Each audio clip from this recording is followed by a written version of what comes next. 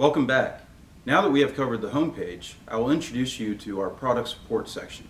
The product support section covers over 300,000 documents related to Siemens products, including FAQs, manuals, certificates, product notes, downloads, and even application examples. Let's go ahead and get started.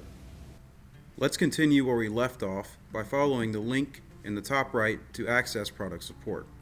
This takes us to the product support homepage where the search section can be used to find related documents. After searching, the accessible documents will be listed below. Let's start by filtering through the product tree to select the product of interest. For this example, I will be looking for the C-Trans LR250. First, I will expand Automation Technology, then Process Instrumentation, then C-Trans L, then Continuous Measurement, and Radar C-Trans LR250. As you can see, the search results appear below. Another option is to search for an individual product, which can be done by entering the serial number or the product name into the product field below the product tree. Let's reset the search and try this. Enter C-Trans LR250 into the product field.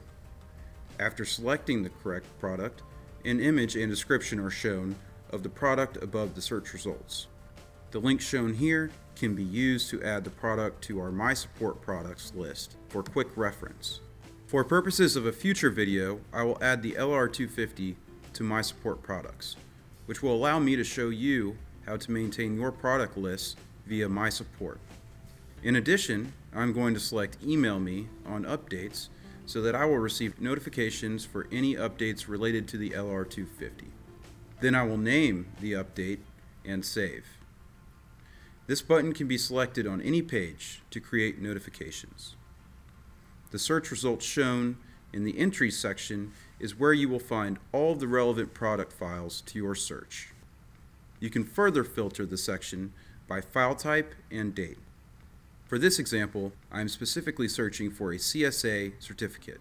I will select Entry Type and then Certificate to refine the search. Next, I select the CSA certificate and I am able to download the file. Another option is to add the certificate to mySupport documents for easy access in the future by clicking Add to mySupport Documentation under the mySupport cockpit on the right. Next, I will select which folder to save it in and assign a name.